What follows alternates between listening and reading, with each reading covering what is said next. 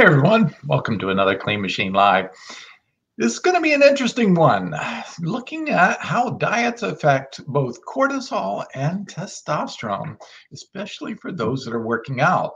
And this one goes into a really interesting one because it affects men even more than women. And we'll see why getting too much protein can actually have the reverse intended effects. All right, so let's get started. The disclaimer, this video is for informational and educational purposes only, is not intended to diagnose, treat, cure, or prevent any disease. Great. So the title of this one is High Protein, Low Carb Diets Shown to Decrease Testosterone by 37%.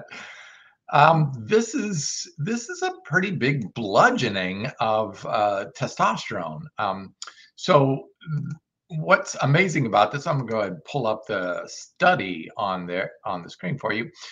This was a meta-analysis, so it was looking at a bunch of different studies, actually 27 different studies pulled together, and they looked at all the results from 27 different studies. So this is just not a one-off study with a small population. This was looking at a large amount of people, over 27 studies, and finding the similarities and extrapolating the data from there. So really interesting study. So the title of the study, as you can see on the screen, Low Carbohydrate Diets and Men's Cortisol and Testosterone, a systematic review and meta-analysis. Well, this is pretty interesting because the results they found, and I'm just going to read it right from the study from you to get this conversation started. So they looked at two different groups, a high protein diet, and what they considered high protein was 35% or more of your total calorie intake for the day from protein. So if you follow macros, that's a 35% of your total calories coming from protein. That's actually a lot. That's a lot for any person, but here's how it calculates out. So average male diet is about 2,500 calories. Now, those doing strenuous exercise, wanting to gain muscle or bodybuilding, that sort of things, athletes, performers, they're going to consume a bit more calories than the 2,500 calories. But let's start with the average daily male at 2,500 and the average female at around 2,000 calories. So the 2,500, and you multiply that times 35%, that's 875 calories coming from protein. You divide that by 4 kilocalories in every gram of protein, and that leaves you with around 220 grams of protein per day. Now, that's about 73 grams of protein per meal if you're doing 3 meals per day. That's a lot of protein.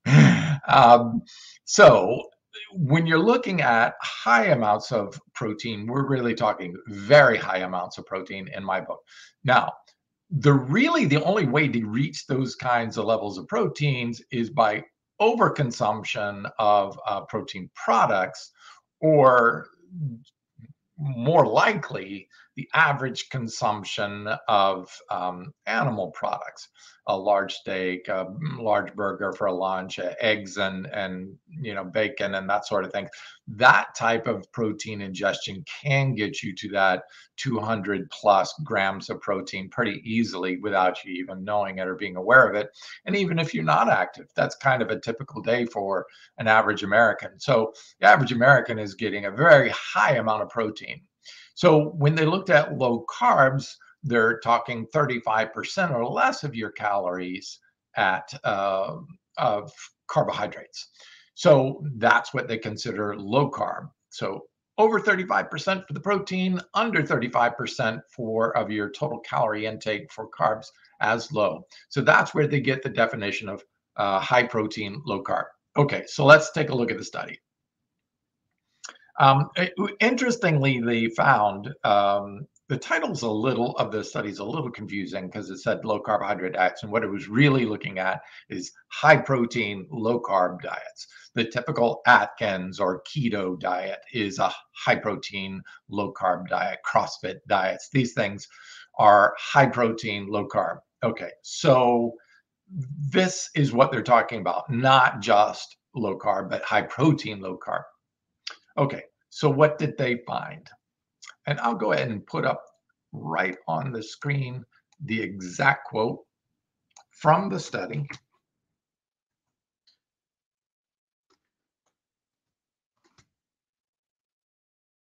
A little bit long, so I'm not going to sure if it's going to fit on the screen, but I will put it in the comments section too, so you can read it. I'll see if I can. Yeah. Okay, there it is. All right. So a medium MP is medium protein, low carb diets had no consistent effect on resting testosterone. This was interesting. So if you were eating just average or below 35%, resting testosterone did not change. However, high protein, that's above 35%, low carb diets caused a large decrease in resting testosterone. So this is really ironic because you see some of these guys out there, doing 200 to 300 grams of protein per day, right? Thinking, oh, I'm going to build muscle, 200, 300 grams of protein, right? It could actually be lowering, and as you can see, the very last sentence there, lowering their testosterone levels, resting testosterone levels, 37%. Oh my God, they're suppressing their body's ability to build muscle by suppressing testosterone. Okay, so this is kind of dual effect. All right, so when you look at testosterone, testosterone is in kind of a seesaw relationship with cortisol. When cortisol levels go up, testosterone levels go down. When testosterone levels go up, they are usually coincided with lower cortisol levels. So they have kind of a counterbalancing effect, and it makes sense. Cortisol is a stress state. So your body is scavenging energy, taking energy from everywhere, including muscle tissue, breaking down muscle tissue and using it for energy. Testosterone is taking and utilizing energy. So one is tearing down, one is building up. Sorry, a little glitch there. My ABG is doing pop-ups on my window. Sorry about that. Okay, so cortisol and testosterone have countering effects. One builds muscle, one tears muscle down. One's using it for energy, the other is using it for accretion or muscle gains. All right, so when you usually see prolonged or chronic cortisol levels, you see decreased. You can actually even take cortisol and it will instantly, if you take it intravenously, cortisol will instantly reduce some inflammation, which is a good thing, which is why people use cortisol drugs for that purpose. But they even warn you right on the package could reduce muscle, create muscle loss. Well, let's take a look at this amazing little graph that's in the study. Let me get it up here. So this is the top line is cortisol levels on a low carb diet. That's the solid line. That's cortisol on a low carb diet. On a high carb diet, you see the cortisol levels before. Now, there's three things. One, on a low carb diet, these start out with higher cortisol levels because the body is already under stress. The body thinks it's starving on a low carb diet or is in stress, nutrient stress, not getting enough of the nutrients it needs. Then you exercise and the cortisol levels go up higher. When the body has sufficient amount of energy on a higher carb diet, the body isn't going to stress as much because it has what it needs. Remember, cortisol scavenges or goes out and seeks energy. So it's going to go out and create energy by liberating fat, but also storing fat once that cortisol is taken away. So you can see that low carb diet started out with higher cortisol, went way higher in cortisol levels. Remember, cortisol is competing with testosterone, so it's suppressing testosterone levels. And then sustained levels, even 2 hours after the workout, after the resting workout, you had sustained levels of cortisol. That's where you get this sustained lowering of testosterone because of this low carb diet. The body thinks it's in starvation mode, so it's still busy scavenging. When you add a workout, you're increasing the caloric utilization or use, right? You're creating more demand on energy. So cortisol levels have to stay high. What this means is you're going to suppress testosterone levels because the body says, don't hang on to any of that protein. We've got to use it for energy instead of using it for muscle building. So seems counterintuitive. I know if you eat too much protein, you can actually increase cortisol, tear down muscle, create muscle loss. Now, we've seen this in multiple studies on the keto diet, low carb diets, and exercise, that they actually lose more muscle on a keto diet, a high protein diet, and they're losing more muscle. Why? Two things. One, they're increasing their cortisol, which is tearing down muscle tissue, and then they're suppressing the function of testosterone. But here's an interesting thing that this study pointed out, that the method of action is kind of interesting. I'm going to go ahead and read it to you, and then I'll try to explain it. I'll read it directly verbatim from the study and then explain it because it's pretty interesting. The finding that high protein, low carb diets caused a large decrease in resting testosterone, while long-term low carb diets had no effect on resting testosterone. The body adapted over time. This suggests the observation subgroup effects in post-exercise testosterone are explained by protein intake rather than diet duration. So it wasn't the length of the study that really mattered. It wasn't how long people were on the low carb. It was the protein that was really causing this effect of suppression of testosterone. That's it, guys. You're eating that high protein diet, super high protein diet, and you are suppressing testosterone and reducing your body's ability to gain muscle and strength. There it is. There's the research telling us just exactly what these guys have been thinking was the truth is the exact opposite of the truth.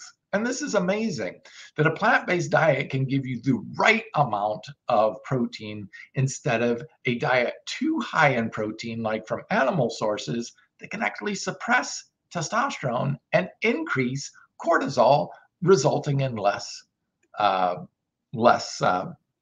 muscle gains. Now, here's an interesting part of another study that looked at a study out of the University of Texas. I'm going to go ahead and put it up on the screen because it's kind of funny. I mean, it's not funny for people suffering from erectile dysfunction, but we do have to understand this. So these low carb diets can be chronically elevating cortisol levels, right? Cortisol, when you see is not enough energy coming in from carbohydrates, it goes out to scavenge. So it keeps that cortisol level high. When you stress, you're adding more cortisol to that. So the average stress of the day, the stress of the diet, the stress of your relationship, the stress of family, the stress of money, all those stresses, and you add a workout on top of that, put physical stress, and then you add low carb to the mix, and it's really keeping elevated cortisol levels. You can see what happens. In this study, it said, according to the research, chronically elevated cortisol levels can produce impotence, erectile dysfunction, and loss of libido by inhibiting testosterone production in men. There it is. I mean, this Atkins diet, the keto diet, these are not good for men. I've been eating a high carb diet 37 years, plant-based, 100% plant-based. And that's me at 59 years of age, yet in my 60th year of life, and still in amazing shape, but without any drugs, without any animal products. I want to show people what can be done and do it in a healthy way. And I see these guys out there struggling because they're doing these fad-based diets like keto and like Atkins and low carb diets. And they're going backwards. They're losing muscle. They're not getting the strength gains. They're not getting the muscle gains. They're not getting in better shape. And they're not doing it healthy either. Low carb means you're definitely eating probably less plants And plants have most of the antioxidants, most of the phytonutrients, most of the blood sugar regulators, most of the polyphenols that are so rich and powerful and supportive to gut health and to everything else we do. It's all there in the plants. And when you go on a low carb diet, most of those carbohydrates are found in plants. Your fruit, your nuts, your seeds, your vegetables and things like this, starchy vegetables, grains, good source of carbs. And these carbs are keeping the cortisol levels down so you can build it. And remember that seesaw, if you've got that chronically elevated cortisol, that's suppressing testosterone. If you can raise that testosterone and keep that cortisol down, you can get more of that testosterone active, more supporting muscle growth, higher libido, better energy rates, better sleep, better confidence, self-confidence, all those effects. And look, both men and women require testosterone for these functions. So this goes for both people, but this overconsumption of protein is just not necessary. So why do I consume protein? Well, I consume protein in a protein powder as a complement to what I'm eating to try to keep my caloric in balance with my 25 to 3,000 calorie load, because that's what works for me. If I were to take in my protein from a food source, it would put me over in my total calories, my total fat, some of the other ratios that I'm looking at, and would get me into a calorie surplus, which means I would add body fat. And that's not what I want. I want to keep that body fat nice and low, not only for appearance, but for health's sake. Better insulin, better response when I consume my food, better microbiome. So all of these are important to look at. So the mechanisms of actions were interesting. I'm going to go into this in just a second and show you that, but I'm going to go ahead and put it in there up on the board, because this is pretty interesting. When I was reading this study, that they were proposing the mechanism of action happens in this very interesting relationship. I'm going to go ahead and put it up on the screen once it goes into the comments section. But high protein intakes may depress post-exercise total testosterone to maintain upregulation of the urea cycle. This is where the body breaks down protein and turns it into nitrogen and urea, and to be able to flush it out in urine and feces. I'll go ahead and put this on there because this is really fascinating to me. So what it's doing is, when you get enough protein, the body will stimulate muscle protein synthesis. When you get too much, the body says, whoa, wait a minute, let's put the brakes on muscle protein synthesis, and let's start focusing this energy on the urea cycle, which is breaking down that protein and getting it out of the body, because you don't want an overproteinated bloodstream. You don't want an overproteinated body, because it can start causing ill health effects. So what you want to do is break that down. And what the body does is put a kibosh on your testosterone. It says, all right, testosterone, stop doing your work. We got to work on trying to remove this excess protein from the body. Now, I find this pretty fascinating. So finding the right amount of protein that gets you into muscle growth and muscle maintenance and healthy repair of your muscles, you can see this, or you can actually even feel it, by if your muscle soreness lasts for more than 2 to 3 days, and you're doing strenuous exercise, resistance training, and you're getting muscle soreness, that means your muscle recovery is not happening in a fair amount of time. Actually, on those, many studies have shown those on a plant-based diet have accelerated muscle protein recovery. Muscle recovery periods, because of the high antioxidants, the polyphenols, the fiber, the rich other things converting into butyrates and helping offset inflammation and stuff like this. So much faster recovery. That's one of the nice benefits of being a plant-based athlete, is the speed of the recovery times. But if you're not getting sufficient amount of proteins, the body can't rebuild and repair those torn or damaged proteins that are in the muscle tissue either as well. So trying to find that right balance for you in each and every individual based on your age, based on your metabolism, based on so many different factors. That's why I don't like when people say, oh, you should do 1.2 grams or 1.6 grams or whatever the grams is. That's maybe right for some of the people, but everybody's an individual. You may have health problems. You may have digestive issues. You may have all kinds of different situations going on in your body that is specific to you as an individual. And that's why I don't believe in that. I believe in really finding out for yourself. What you want to do is ideally find the lowest amount of protein that gets you into a maintenance cycle or a growth cycle, just enough to get you to that level where you're adding muscle if that's your goal, or maintaining your physique if that's your goal, without adding more calories that would cause body fat retention or excess body fat. Because remember, whether it's fat, protein, or carbs, all three of them can be stored as body fat. They're all energy. They all break down to basically the same carbohydrates, carbon and hydrogen. That's all they are. Amino acids are carbon and hydrogen molecules with some other things in there too, nitrogen. So they all break down to basically the same thing. They can be all used by the body for energy, and they can all be stored in energy as fat. So yes, even protein can be converted and stored as fat in the body. Now, protein does have a thermic effect, so as a slight, it takes more energy to break down and convert protein into usable energy. So it expends energy. And for some people, people use protein in that way. So that's harder for the body to work. The body has to work harder and use up more calories in that thermic effect. Thermic meaning heat. Body's releasing heat when it's using energy or using energy to cause the creation, the conversion of protein to fat.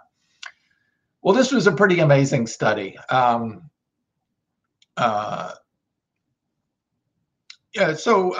asked, I have no doubt, I'll go ahead and put the question on the screen. Thanks for the great comment, question, Raymond. I have no doubt that too much animal protein causes a lot of problems, but can you get too much plant-based protein?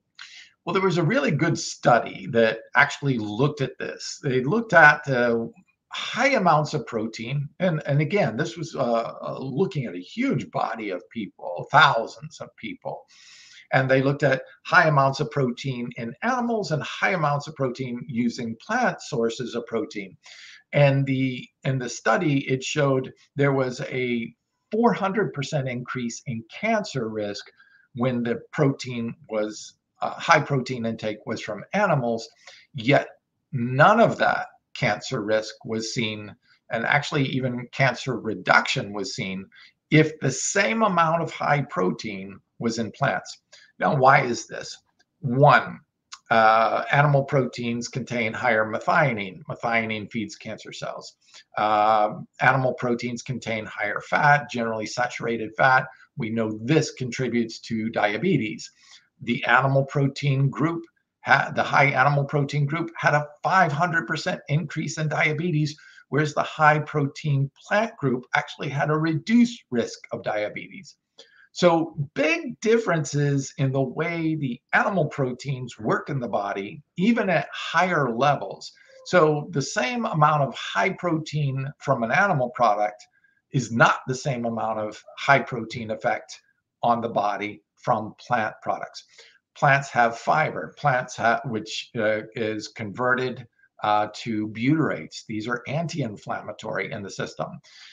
Animal proteins usually coupled with omega-6 fatty acids in the form of arachidonic acid. Arachidonic acid is purely pro-inflammatory. So every time you're eating animal products, you're getting arachidonic acid in there, and that is pro-inflammatory. When you eat plant products, you're getting fiber. Whole food plant products, you're getting fiber. The bacteria convert that into butyrates, which is anti-inflammatory. Also the antioxidants, the micronutrients, the phytonutrients, the polyphenols that are in plants are not found in animal products at all. And these are the difference between pro-inflammatory consumption of animal products and anti-inflammatory consumption of plant proteins. So the proteins themselves, the makeup is different. The animal proteins have higher methionine and cysteine. These have been linked to cancers, to heart attacks, strokes, and diabetes, whereas plant proteins are lower in these amino acids. So the amino acid profiles are different in animal proteins versus plant proteins. And that's why they behave so differently. But that's just one of the factors. There's cholesterol, there's the way it digests in the microbiome, the effect that the metabolites that have, the way we digest these foods, the saturated fat content in animal products, the heme iron that is in chicken, fish, and even and beef and lamb and pork, and all of that has heme iron, and it is a known carcinogen. So big difference, whereas plants don't have any heme iron at all. So there's so many different ways, TMAO, there's so many different factors that plants actually create more sex hormone binding globulin. Sex hormone binding globulin binds into testosterone to keep it from being used by cancer cells, right? Can't be used once it's bound.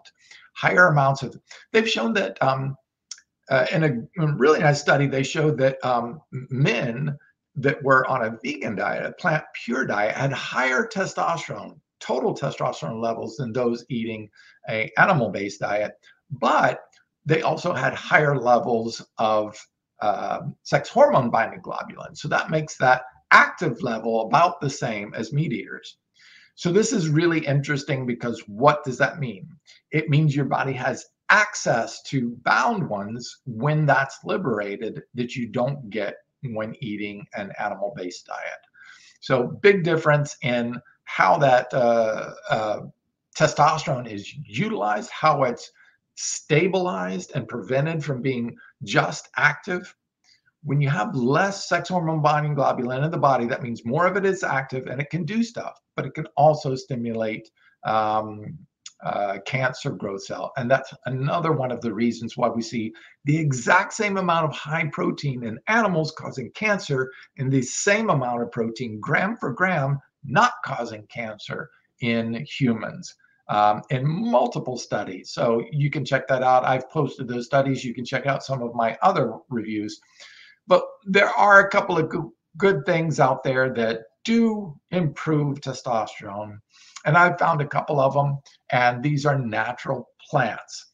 This is how I can get myself into a natural testosterone level that will be great for exercise, for muscle recovery, and stuff like that. Yet the plant-based diet makes sure we stabilizes those and keeps that testosterone level safe, so it's not stimulating cancer growth. Well, I hope you've enjoyed this one.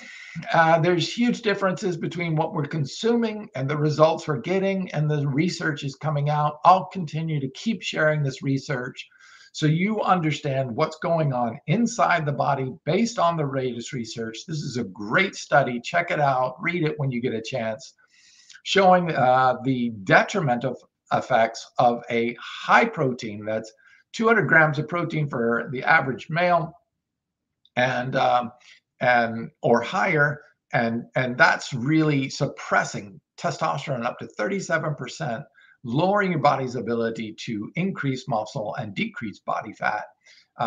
So the research is there. It's a meta-analysis looking at 27 studies. It's not a one-off. I'm not cherry picking a study. This was an amazing meta-analysis looking at 27 different studies, pulling together the information. And that's why I was excited to get this one out there and show you guys that overconsumption of protein is not necessary. There is a proper place for consuming protein powders. It's that to get sufficient amounts of protein without adding a bunch of calories that would be normally in certain higher protein foods. Higher protein foods, obviously beans are great for that, but real high intake of beans can give you a lot of gas and can cause problems there. Higher intake of beans like tofu. Tofu is really high in fat. So you consume a lot more tofu, you're consuming a lot more fat calories. That may or may not be your desired effect. So there is really good research out there. Oh, got a good question from, let's see. I'll put that up on the screen. What are your thoughts when Dr. McDougall talks about no more than 8 ounces of beans a day for women with osteoporosis? Is he accurate, or is this misunderstanding on his part? I, in general, don't try to contradict any of the other plant-based doctors out there. I think there's enough research out there on both sides of the story to argue it either way. I think it's probably, I think we're getting a little bit too, I want to be cautious with this because I don't want to, I respect the plant-based doctors out there, although I may disagree with them on certain things. I think sometimes when looking at the research, we can get a little too hung up on details. And when we look at the average consumer out there just trying to eat the right thing, look, if we were in the wild, would we be concerned or if we're getting 8 ounces of beans? No, we'd be eating until we're full. You know, we've come to a place where the research is being taken, I think, a little too literal, and a little too, I mean, 8 ounces of beans, really? I have not seen any research on anything of ill effects caused by consuming more than 8 ounces of beans. If he's got studies out there, I'd love to see them. But I think we're getting a little ridiculous when we start nitpicking at these things. You know, people get into this, oh, I can't have this, I can't have that. When you get into the I can'ts, you're really adding more stress to the body than probably any good you're doing by avoiding this. You know, like, oh, I can't do any oil at all, even if there's a hint of oil in something. And it's like, do you realize that amount is like 10 calories? It's not that much. Look, I realize people are trying to do their best, but if we keep touting these restrictions all the time to people, we're going to scare people away from enjoying really good, whole, healthy foods and using nutrition to our advantage. I just hate all these rules. You can't do this. You can't eat this. You can't do salt. You can't do this. It's like, oh my God, people are get into such restriction mindset. How can you enjoy life? How can you enjoy food? I mean, to me, I'd rather enjoy food, be relaxed, be happy. Being happy, that is a big impact on your overall health. Remember, chronic stress reduces testosterone, reduces your ability to recovery, can even cause erectile dysfunction and impotence in men who are chronically stressed all the time. If we're stressed about what we're eating, that's what we're doing 3, 4, 5 times a day. Why do that to yourself? Let's just use understanding. Let's use the research that's available out there to make the best decisions for us and not fill ourselves with lives with a bunch of restrictions and rules that we have to live by or feel like we have to live by to the point where most people will say, screw this, I don't want to do this anymore. This is not fun. I can't keep up with it. I just caution the doctors out there, you know, saying, oh, you can't do this, you shouldn't do that, you shouldn't eat this, you shouldn't eat. There's too much shouldn'ts out there. And I think we should focus on what we should do to support and enjoy life, to be in the best of health, yes, but not to the point where you're so obsessive that it's reducing the quality of life. Enjoy food. Enjoy what it does to your body. Once you know what it does to the body, I think you'll make good choices for yourself. Use biofeedback, see how it feels. Eat something. If you eat a lot of something and it feels okay, well, great. If it starts to add body fat to you, maybe not so good. So use that biofeedback mechanism. Let your body talk to you, but learn to listen to it. Look for the signs and just start choosing stuff that you will enjoy eating. And have fun with it. And remember to be respectful, give thanks for the food that we eat and for the nutrition that fills us. Thank you, plants, for all of this amazing stuff that we're finding out through the research when we do a good, healthy, whole food, plant-based diet and exercise. Enjoy the day. I hope you enjoyed this one. It was a great study. Thanks for joining me.